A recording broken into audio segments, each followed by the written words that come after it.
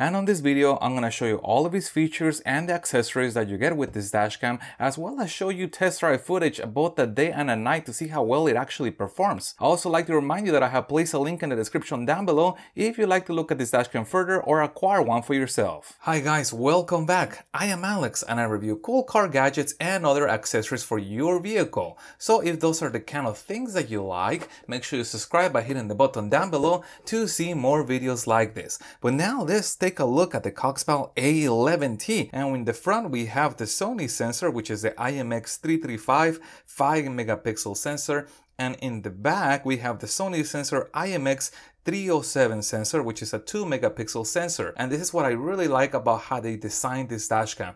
Everything is integrated, so I have a front camera and the cabin camera in one unit. Also, we have a very tiny 1.6-inch screen, which is just enough for us to be able to access the dashcam and control the settings. However, this does have Wi-Fi, as I said earlier, so we can also control this dashcam via an app. And towards the top we have the mount, and we have the input for the rear camera in the form of a USB-C type connector. But going back to the cabin camera, what's around the camera, it's actually infrared lights, and this is what's going to light up the cabin and provide true night vision even in complete darkness. And on the right hand side of the dashcam we have the memory card slot, and as I mentioned earlier, this supports all the way up to 512 gigabytes of memory. Let's take a look at the rear camera. It's always nice to see when they package things so well and organized. And here is the rear camera. And the rear camera is using the CG2053 sensor, which is a 2 megapixel sensor. And as you can see, to mount the rear camera, they have included this double-sided tape, which I can peel and then stick this to the rear windshield of my vehicle. You also see where the cable gets connected that is going to tie the rear camera to the front dash cam. And we can also see that this body was made to rotate, so we can adjust the view of the camera by pulling this up or down. But now let's take a look at the actual cables that connect the camera, and looks like we got two of them over here. Yep. So this is the cable that is going to connect the rear camera to the front dash cam, and as you can see, it is a USB-C type connector, and this cable has an approximate length of 5.5 meters, which is about 18 feet long. And now let's look at the contents of the second accessory box. And it looks like they pack quite a bit inside of this little box. First off, we have the power cable for the dash cam. Let's get this guy out. And the power cable has a USB-C type right angle connector, and it's approximately 3.5 meters long, which is about 11 feet long. And we also got this little spatula, and then we have the mount for the dashcam itself. Let me show you how this works. And here's what the mount looks like, and what's great about this mount is that they have integrated the GPS antenna in here. Again, a very clever idea because it reduces the number of things that have to be installed on the vehicle and makes for a clean installation. And as you can see, it slides in into the body of the dashcam, and now I can mount this by peeling this and sticking this to the windshield. And also notice on the left hand side of the mount we have the input for power in the form of that USB-C type connector. And the mount also has tilt capability, so I can adjust the mount up or down to adjust the view of the dashcam. And if for some reason I wanted to quickly dismount the dashcam, I can do that by sliding the mount out. This will be convenient if you're a convertible owner and don't want to leave anything inside that somebody might potentially want to take. And the last accessory in this box is the power adapter in the form of a cigarette lighter adapter plug. But here's the best part about it.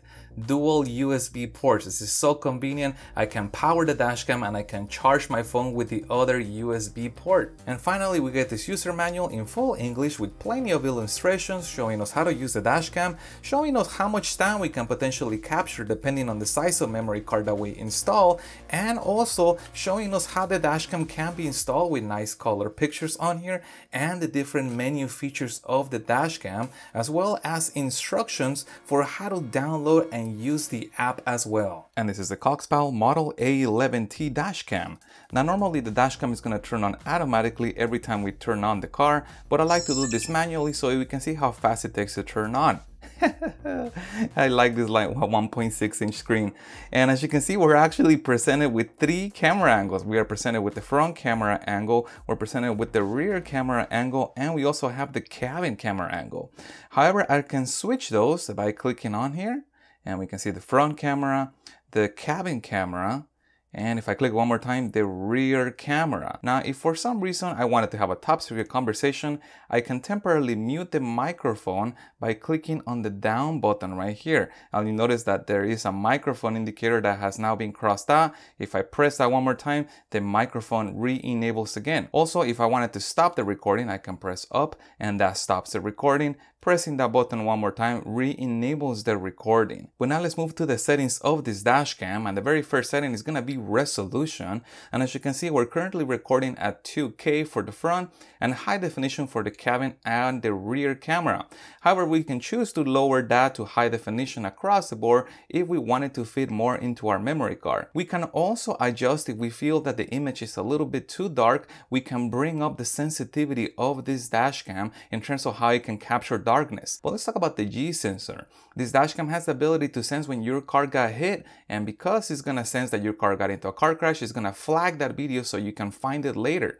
Here we can set how sensitive that dashcam is gonna be to detecting a car crash. If we set this too high, any little bump might accidentally trigger and make the camera think that we got into a car crash, flagging unnecessary videos, so I normally run that on low. Parking mode can be enabled by hardwiring this dashcam to the vehicle. Once it's hardwired, we get quite a bit of adjustability. The very first option is going to be whether to run the parking mode and time-lapse, where it captures 1 frame every second, or in normal video capture, where it captures 30 frames a second. Moving over to the system settings, we can change quite a bit of stuff on here, including how long it takes for the screen to time out. Not because the screen is relatively small, it doesn't bother me to have it on all the time, but we can choose to have it turned off after a certain period of time, or we can choose this function, the GPS screen. Let me show you how that looks. And if we select the GPS screen mode, this is what the screen will look like after about a minute. We get our time and we get our speed in miles per hour. But now let's move over to the app to see how that functions. And I have downloaded and installed the app, which is available both for Android and Apple devices.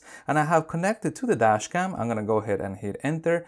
And what's really cool is that we are presented with a live view from the dashcam. Now this is the front camera. However, I can hit the change view right here, and now I have the cabin camera shown live to my phone. If I click change view one more time, now I can see the rear camera live, which is really cool and convenient.